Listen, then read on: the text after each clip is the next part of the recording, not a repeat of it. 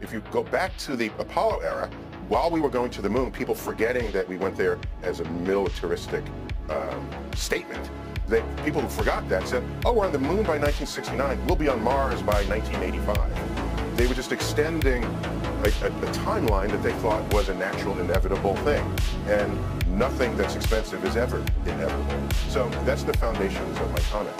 And in terms of going to Mars as a survival plan, if you think about what could put life at risk here on Earth, that could include global, very serious pandemic, or asteroid strikes, or we trash the climate, whatever.